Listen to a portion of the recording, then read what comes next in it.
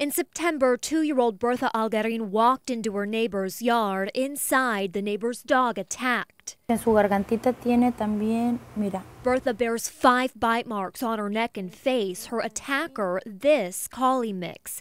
Animal control took the dog. A judge ordered it not to return home.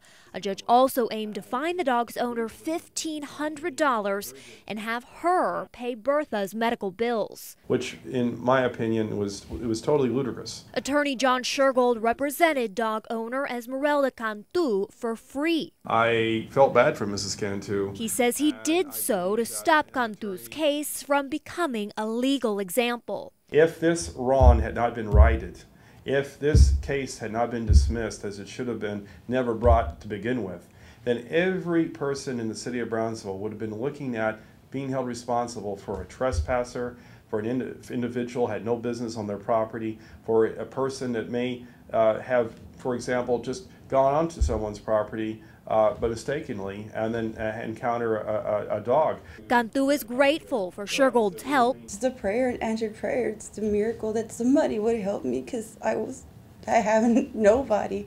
And I was just going to take it, whatever they gave me. Shergold says Brownsville police need to investigate Bertha's mom for negligence. We would like to know why Child Protective Services wasn't contacted at the time of this incident and why the Brownsville Police Department did not investigate. But Brownsville police say that they are looking into what happened. They could not comment on their investigation because they say it's still pending. Relieved from the outcome of her case, Cantu is gaining confidence. She and Shergold now intend to get the accused dog back home. And Mrs. Cantu was legally in compliance with what she's supposed to do as a homeowner and as a responsible citizen. Unfortunately, the animal was contacted by the toddler. There were some injuries that had occurred to the toddler. However, I want to make it very clear, legally my client is absolutely not responsible and was basically, before I represented her, was told by the city of Brownsville that the dog would have to move, would have to leave.